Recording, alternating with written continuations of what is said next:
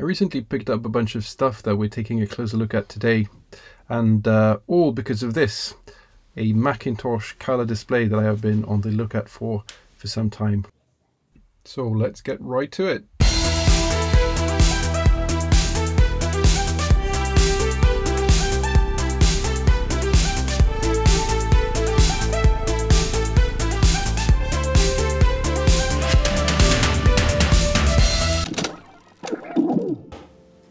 Right, let's see what we got here.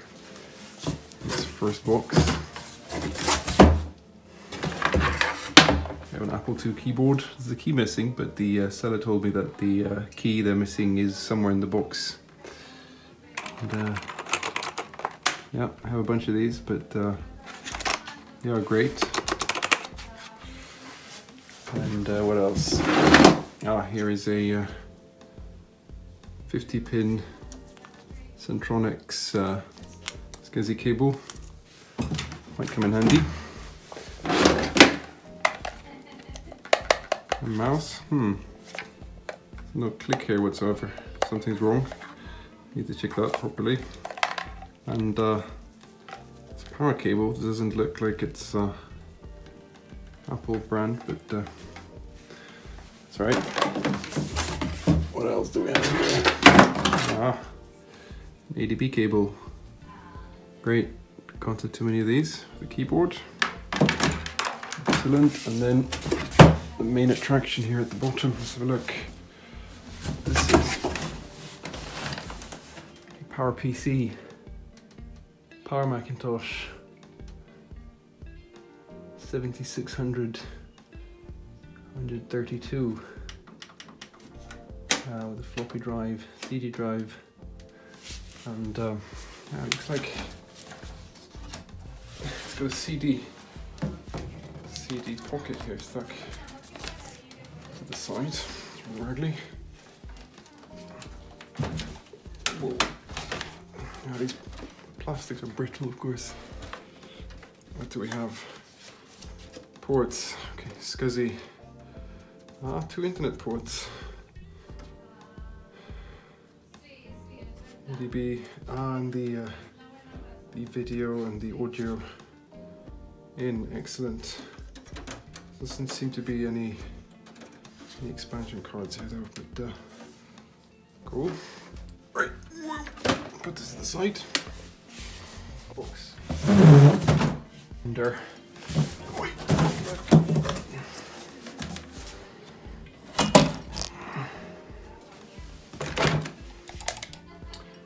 The mouse looking quite filthy, but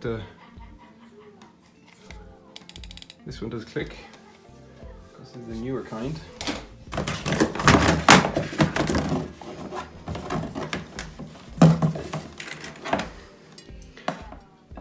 This is a serial cable.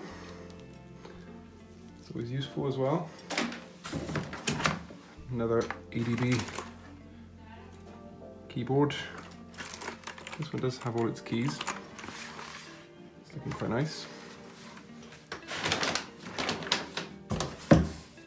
And there's a Centronics 50 connected to this computer at the bottom here, as well as the power cable. So let's lift it up and see what this is.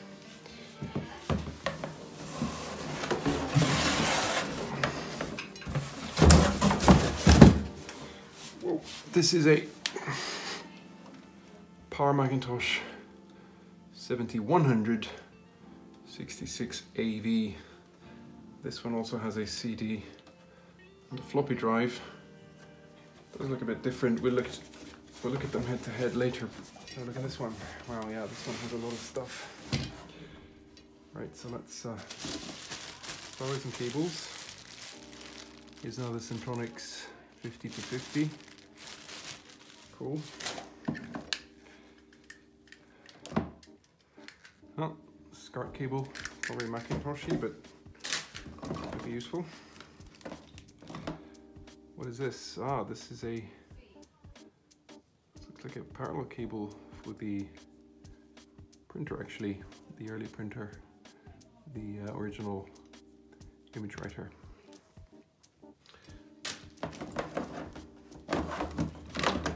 Here we have a rather modern looking network cable. What type is it? Cat 5, so not really modern enough, but anyway. What's this? Another Centronics 50 to DB25. This I did need, as I mentioned. Now I have two of them. Here we have a Fallon Ethernet receiver. I have a bunch of these, but this will be useful in that last computer we saw to connect an RG45. Here we have a normal Macintosh looking power cable. This is Sweden, of course, this is why they look like this. One of these pass-through cables for the monitor. Excellent.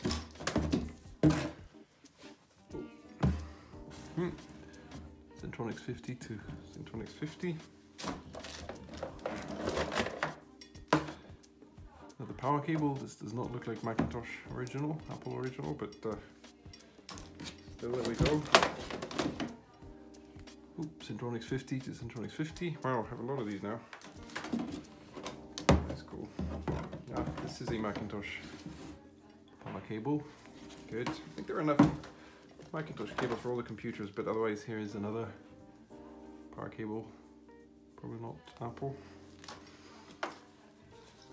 Another Ethernet transceiver, the AUI, sorry, on the one end and the RG45 on the other. Here's the microphone. I have one in the other style that is round, but this is that other style. I think this is slightly newer actually. Ooh. Here is a, what is this? This isn't DB25 pin, I don't think, right? Is it? They look different, but yeah, maybe it is. Cool, another Centronics 50 to DB25 then possibly. What is this? This looks like some RF antenna cable.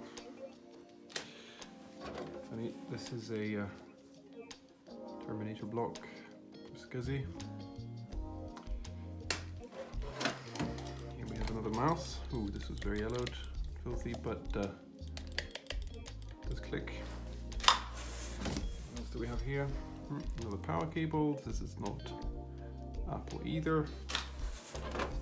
And these are connected there at the bottom, but on top of this we have a small computer, a Macintosh Performer 400. This is tiny. This is the first pizza box shape Macintosh that I ever owned. It's pretty cool. It's tiny, but yeah, nice. And of course, this was the LC2, if I'm not mistaken. The Performer 400. It's the same computer.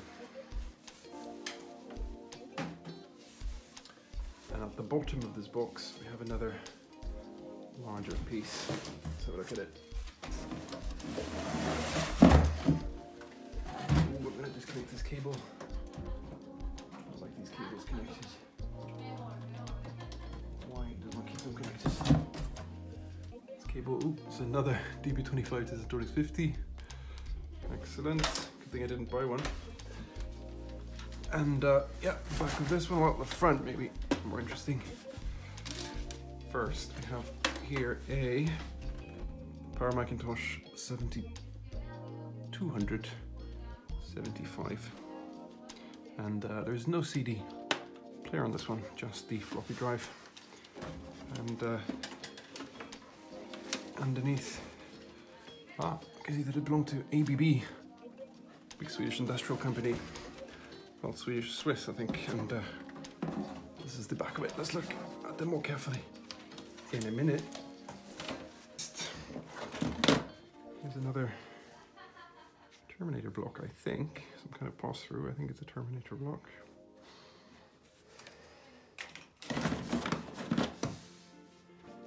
An ADB cable.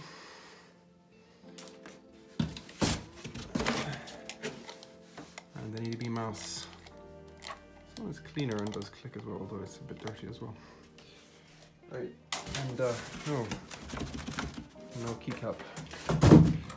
Anyway, maybe I'll have a spare. Right, so this is quite a little haul.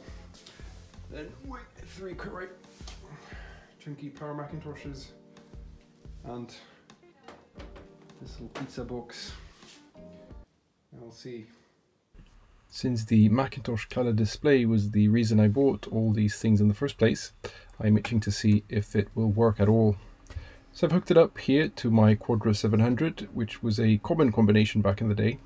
If it works, my aim is to use this monitor with this very Quadra, as well as with my Macintosh IIsi seen in previous videos. Well, the power light turns on and there's the image with the mouse pointer in the corner. Awesome! And see if the OS will load. Well, the image, the screen is working anyway, and there is the OS loading. Excellent.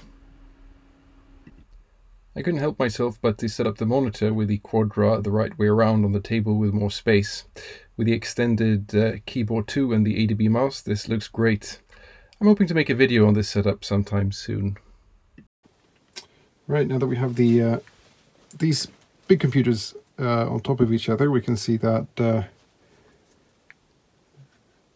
these two, the 7600 and the 7200 here, they're similar form factor. This one has a CD-ROM player and that one doesn't. This one's actually less yellowed, but they have the same case and same width, whereas this one, the 7100 66AV, is more narrow and doesn't have this slot cover. I've seen zip drives in this bay on other machines, and yeah, let's open them up. So here is the tower of Macintoshes then in my little computer room, and yeah, let's open it up and see what the state is of the battery. That's of course the critical question at this point with these computers. So yeah, as I said, I've never had one of these, so I haven't opened one, but I have a Quadra 700 and a Macintosh IIsi, and they have tabs like this. So look at that, there's a battery inside, but it doesn't look like it's leaking. Let's get it out of there straight away.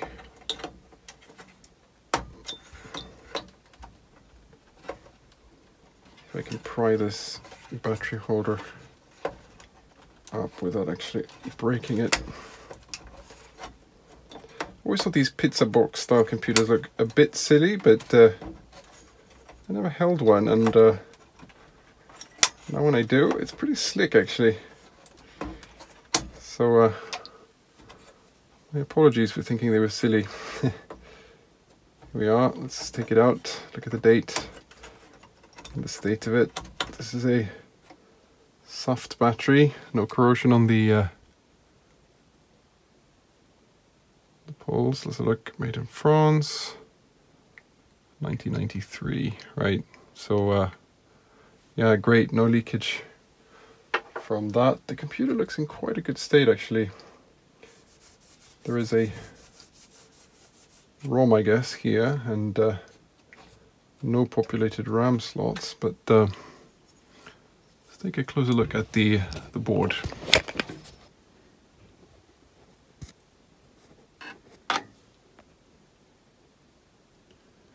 There is some yellowing. There is some sort of goo. I don't know if it's corrosion, but there's some sort of goo. Yeah, it must be capacitor leakage in this area. There's a lot of capacitors and there is goo there on the pin. So yeah, these capacitors will have to go pretty quickly. Right, excellent. This board isn't ruined then. just some capacitor leaking, and we'll put the lid on again, and we'll come back to this once we've checked the other computers. So I had to go online and try to figure out how to open this style case, and I found that they are praised for being so easy to open. The irony. But now that I know how to do it, they are actually quite easy to get into. There are two plastic tabs to press into the lip, and the front and the top just slides right off. This 7200 is quite unevenly yellowed.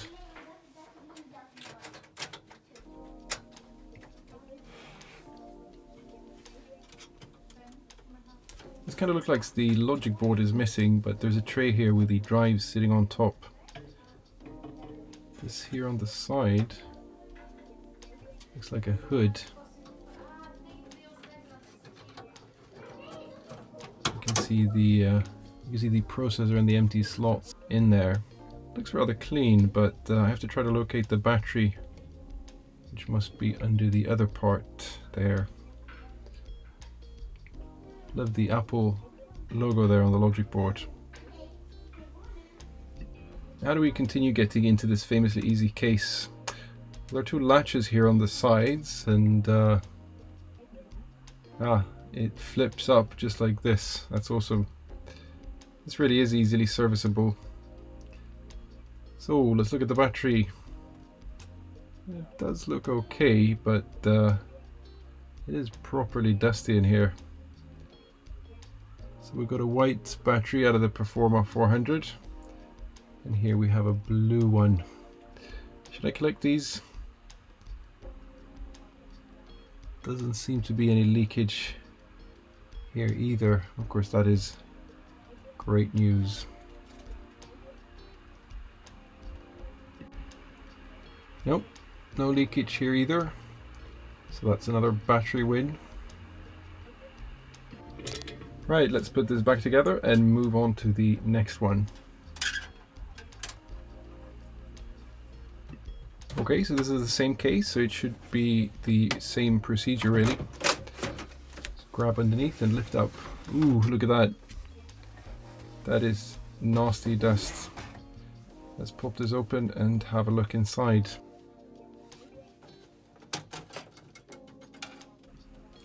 This time I'm going to make use of this clever little support here on the side that the top of the case sort of will rest on once you open it. I didn't think of that with the first case, but wow, look at that. That is dirty down there. This is the worst one yet, I think. I'm hoping the battery is fine too, and we can continue the good streak. What color is it, I wonder? Yikes, that is dusty. The layout of this board is quite different from the 7200 one that we just saw. Here the battery is on the left hand side there. Here we can support it on the top of the other computer like this. Yeah, there we have it. Doesn't seem to be leakage, but let's take it out and have a look. There are a whole lot of slots here for DRAM. This thing could be expanded from 32 megabytes up to 1 gigabytes of RAM actually. Yeah, very different layout. Power PC 604 processor actually on the daughter board there and not on the main logic board, which is very different from the 7200 computer that we just saw. Right, let's get the battery out of this thing.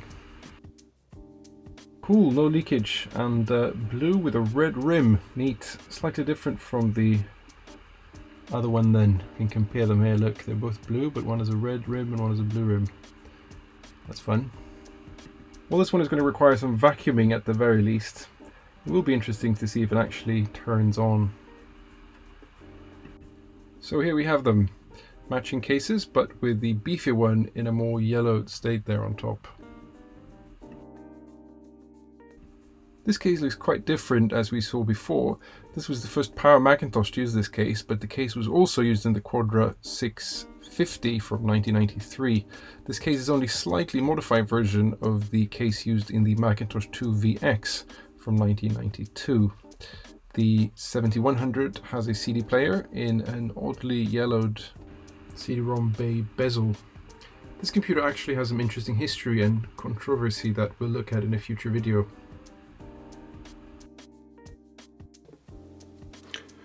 Well, after some serious prying, it seems to separate here, which is... ah yes, look at this. Excellent. Ooh. This is one dusty computer. That is gross. Look at this. 15th of September 1994. Oregana, right? So this had a CD in 1994. That wasn't... not all computers had, of course. Wow, let's take the camera down here and have a look. Ooh, so this is the graphics card then. But yeah, just look at this. This is Dust Bunnies upon Dust Bunny upon Dust Bunny.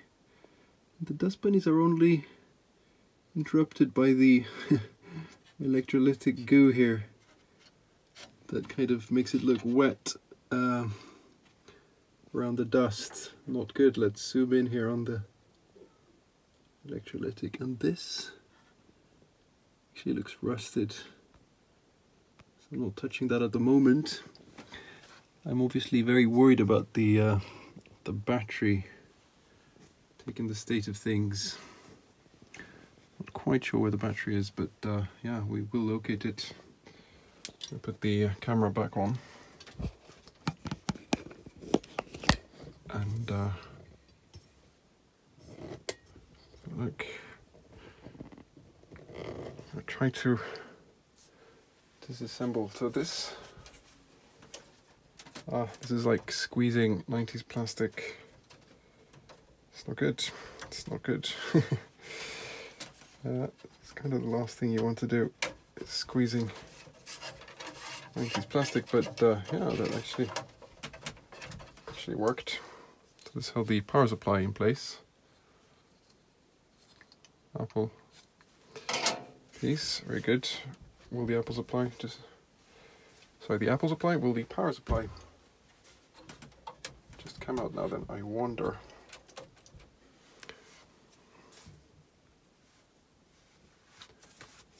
Let's take a peek over here.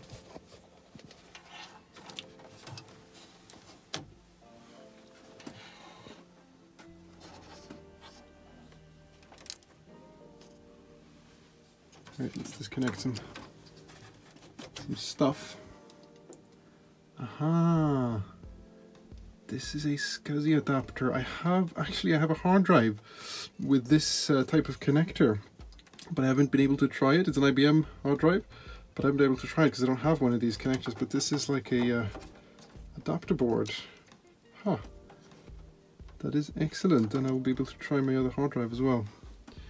Right, there's obviously the processor under there, but right, I'm going to disconnect this as well.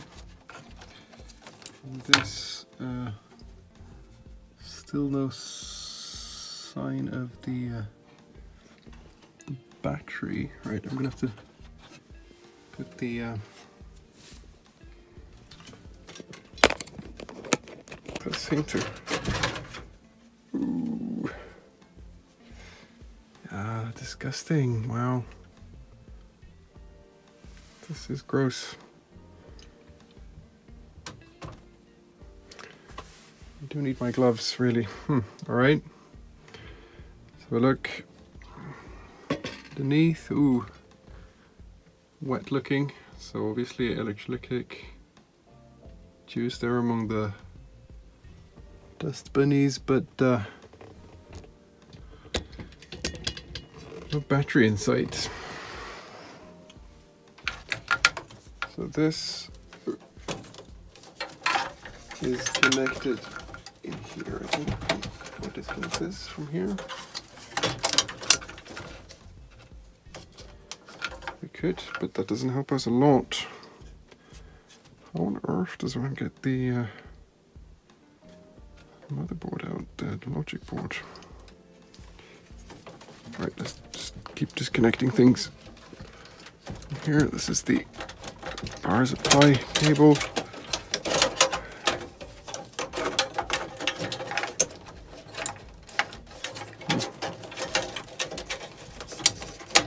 Here's the whole, so it's a floppy cable, and here we have the logic board, CD player, and the hard drive, and then the power connector in the motherboard, which I can't really get out.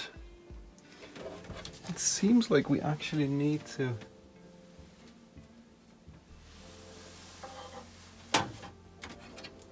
start disassembling things a bit more for real here. Right, so let's take this card out to start with. This is the, so obviously a graphics card. This is the normal Macintosh graphics connector and video in and out. So this must have been a very nice card back in the day. There's a connector here on the actual, this looks like a connector for a daughter board. And yeah, let's have a closer look at this later. These looks like RAM modules. I'll remove these, the filthy power supply and the filthy cable, the floppy drive. Right, I'm going to start unscrewing these in the hope of this coming off in a more or less unified way. I'm going to put a Phillips head on my screwdriver. Here we are, and yeah, here's a screw. This looks like this could help us out. Putting this to the side. Here's another one. And here is a third one. Now, is there another one on this side? So look. No, doesn't seem to be. Does this just come out then? Oh, yes, it does. Right, ooh. Gross, but yeah, satisfying to clean, I guess. And here is the hard drive. So everything is like on little trays. It's like kind of modular, but not quite as modular as... Does this tray also just lift out then? Is it fused to this side somehow? Yeah, it is fused. It's pretty toolless, but here we have to fight for every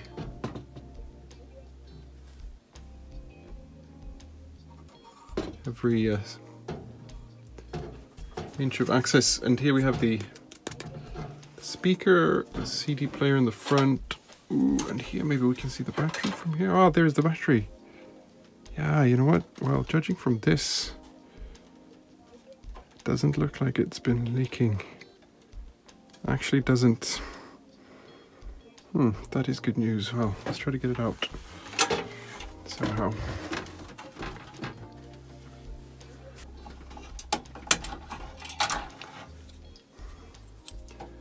Here's the reset button assembly. Put it down a bit, you can see that it's same kind of thing that we had on the Quadra 700 as well. I have yet to make a video of that, I guess. One eternity later. Aha, there's a screw here that we probably should remove. Maybe things will, life will be easier. Promising. Right, so this folds up. Does it disengage from the back there as well? Not sure how it's supposed to do that, but aha, like that. Okay, it's kind of want to let go. Some additional force it did. Look at this. This is some kind of tray where everything sits. We had the disk drive here, hard drive here, we have the CD drive underneath, we had the power supply sitting here. And of course this is filthy, but now we have the board exposed, which is exactly what we wanted and needed. Lovely. Right. Now this is dirty computing. I mean, it does get dirtier, I'm sure, but remove this. But this is pretty bad. This is pretty bad, actually. I think, judging from the electrolytic here, I'm not sure I'm even going to try to power this on before changing the electrolytics. I will on the Performa 400, but I don't think I will on this. May 1994. 29 years then. Exactly. But yeah, no leakage. What kind of battery is this? Lithium. Yeah, lithium is definitely more stable than NiCad, and this is also lithium battery. We have a bunch of RAM populated here, which is promising. And the board is actually brown. The board, I see a screw here in the middle. Needs to come out.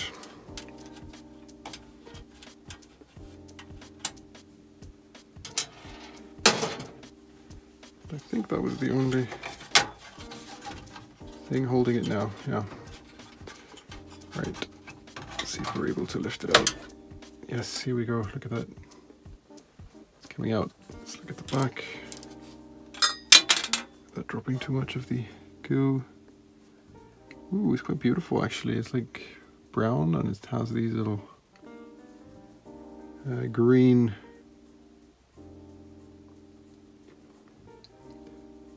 vias, but it's not corrosion, it's just the color of it. It seems, huh, cool. I've never seen this color before like this.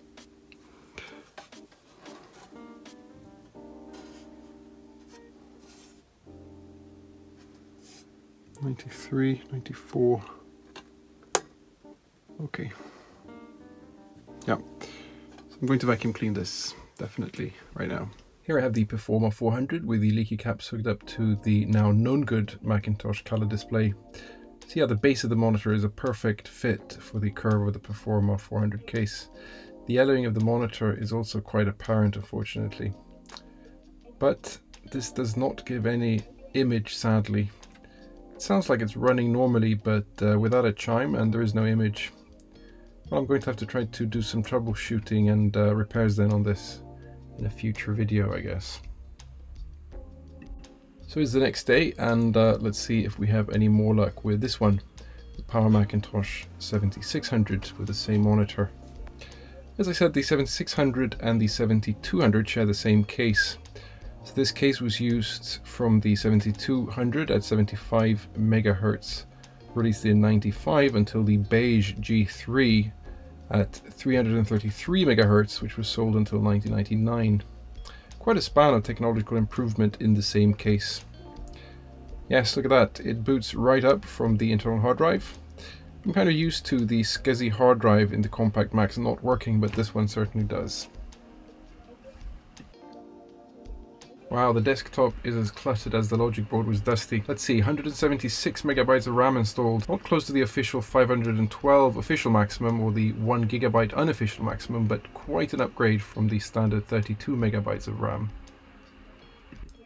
The 7200 had no signs of life when I tried to turn it on, so I decided to put the known working PSU from the 7600 inside to see if the logic board and hard drive were okay. Here is the failed PCU on the bench. I'm no good at power supplies, but I'll be taking a closer look at this as well. Maybe it's just a blown fuse.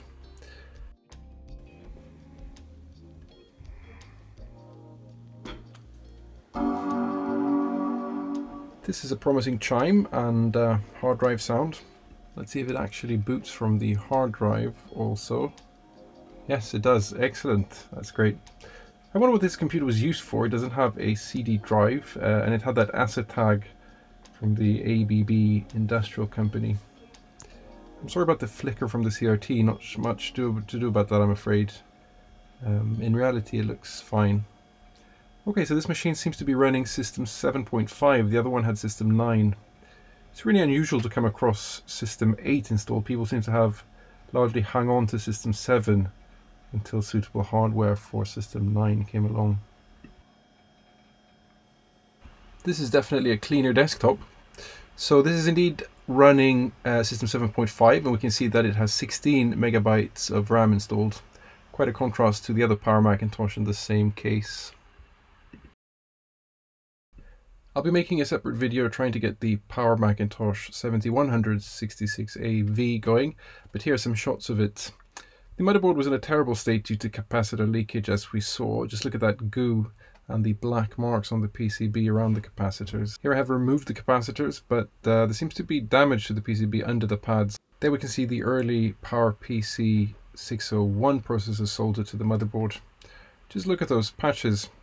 This will have to be treated somehow to make sure the corrosion process is arrested and that nothing spreads any further. Well, we've got 2 of the 4 computers in this haul up and running, and I'm hopeful to be able to get the Performa 400 and the Power Macintosh 7100 going in future videos. Most importantly, the Macintosh color display works great, and there were a bunch of useful cable in there as well, some of which no doubt can help finance some of this. But that's it for this video. If you enjoyed it, I'd appreciate if you hit that like button. And if you like more retro computing coming your way, do consider subscribing to the channel. I'm sure we'll be returning to some of these machines very soon. Take care and thank you for watching.